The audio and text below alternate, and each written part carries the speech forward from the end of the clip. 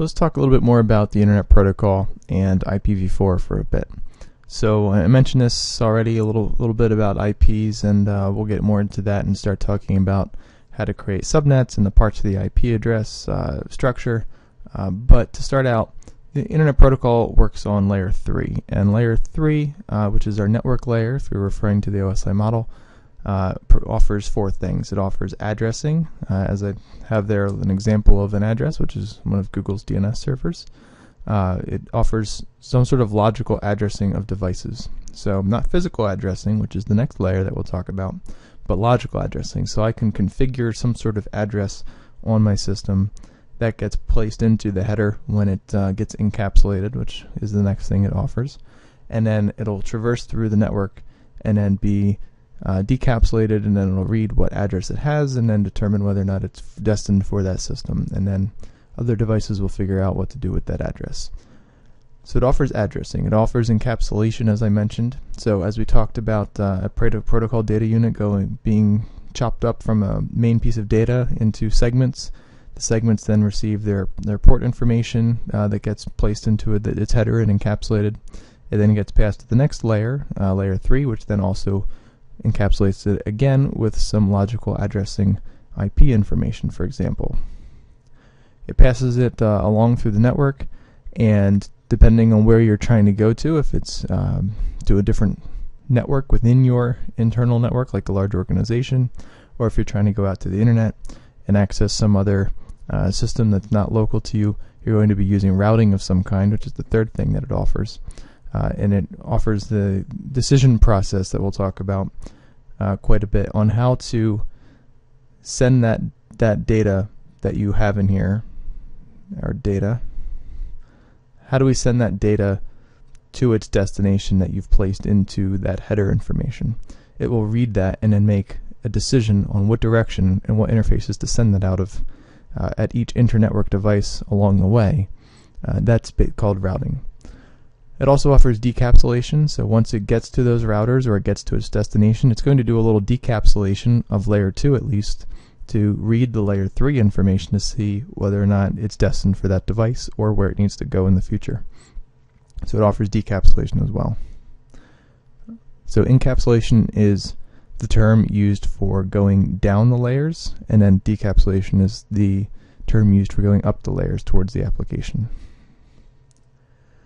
Some examples of layer 3 protocols. I have a couple of them listed here. We have IPv4, we have IPv6, and then some older ones that are dying or dead at this point, IPX and AppleTalk, and then there are some others as well. But IPv4 is the one that you'll see the most right now, and IPv6 is growing in popularity. IPv4 is a 32-bit address in dotted decimal format, like we saw there, so you're going to have 4 pieces to it, separated by a dot, and that could be something like 192.168.1.1 or something like that.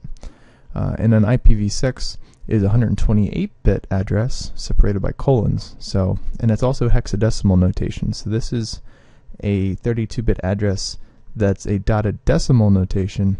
IPv6 is a 128-bit address with hexadecimal colon notation. So it could be something like FE80 colon, and I'll do another colon just because we'll talk about what that means. And then, you know, something like 0001 or whatever, something like that. And we'll talk a bit more about IPv6 and what that means and the differences. But IPv4 was originally designed at the beginnings of networking in the internet, and it wasn't realized that we would expand in size so quickly. So pretty early on, they realized we needed to come up with something new, and that's how we have network address translation that we'll talk about. Private addresses with RFC 1918 that we've mentioned already, and we'll talk a bit about a bit more. And then later on, they realized those are stopgaps, and we need to. And there was another thing as well, which is subnetting and classless internet domain routing that we'll talk about. But those were all stopgaps, really. And then they realized we need to make a new version of IP, and that's how we got IPv6, and that's what's now being used by new connections, people who are asking for new addresses from IANA. They're going to be receiving IPv6 addresses. So that's the future and the present essentially at this time.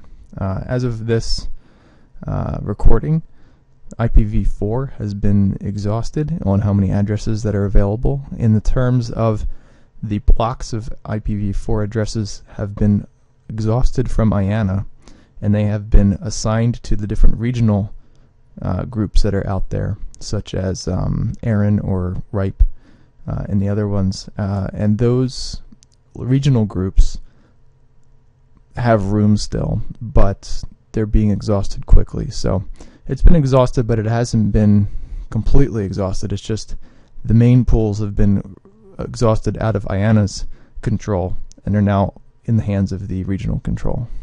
So they're almost gone.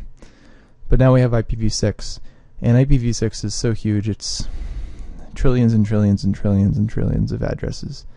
I remember reading something about how there's enough addresses for a trillion addresses per grain of sand on the planet, or something like that. It's completely insane on how many addresses are available with IPv6. Everything can get an address. And beyond. It's amazing. So they went from underkill to complete overkill with the version.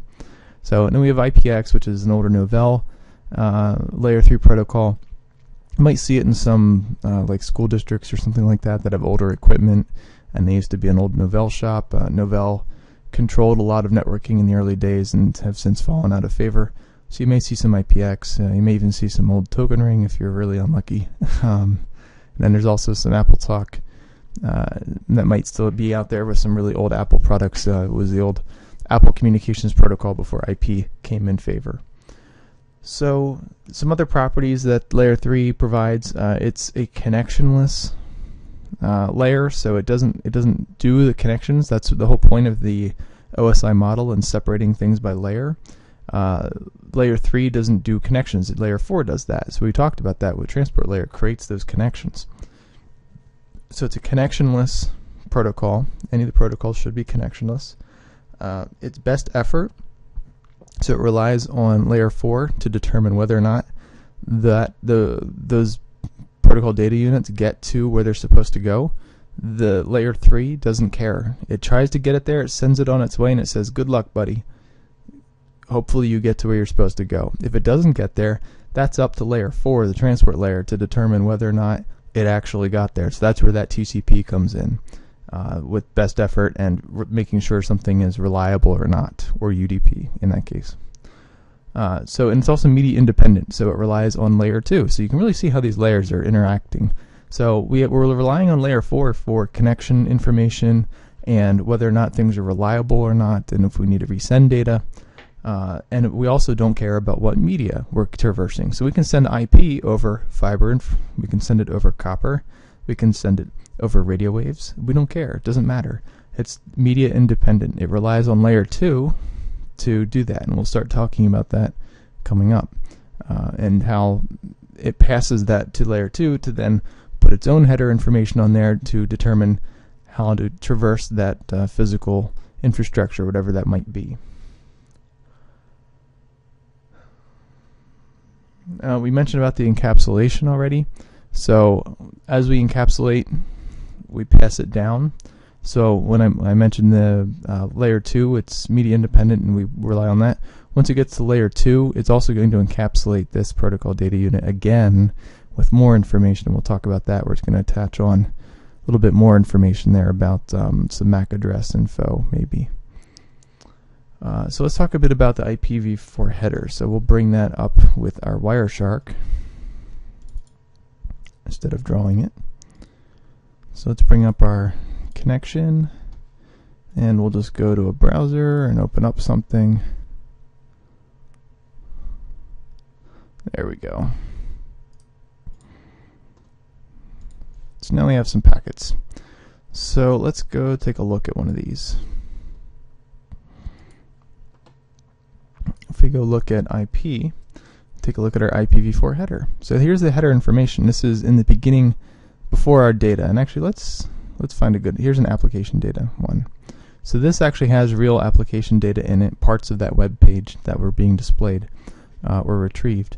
And in the header of that, we have not just the actual data, which is securely encrypted here, and not just our header information for layer 4, but we also have header information for layer 3, header information for layer 2 that we're going to talk about coming up. But if we look at the header information for layer 3, we can see there's fields for various different things here. We have what version is it? Is it version 4? Is it version 6? Is it version something we don't know yet?